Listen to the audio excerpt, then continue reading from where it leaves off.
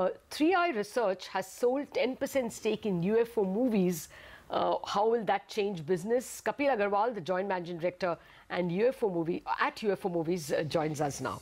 Kapil, good morning. Thanks a lot for joining us. Good morning, what triggered this sale by 3i, you think?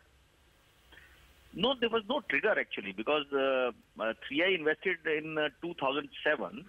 So they had been in for almost 9 years, actually more than 9 years.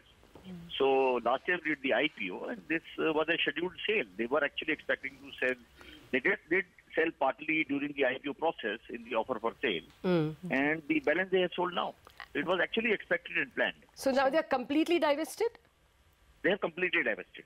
Okay. Kapil, morning. A lot of domestic investors have been buying into the stock. So there's Reliance Life Insurance, SBI Mutual Fund is bought, Reliance Regular Savings Fund is bought. So I just want to understand what the growth of the business could be going ahead. I mean, the quarter gone by, Q4 was very good for you. You had income growth of almost 20%. What's driving the business and what kind of sustainable growth rates are you looking at? Well, you see, we are coming up with our quarterly results next week.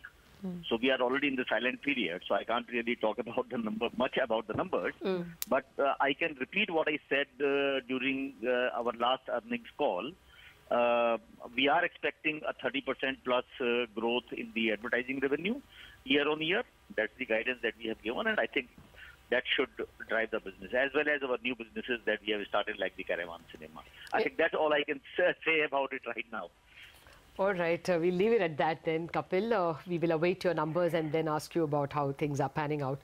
So that's a strong growth of 30%, according to UFO Moviez, Kapil.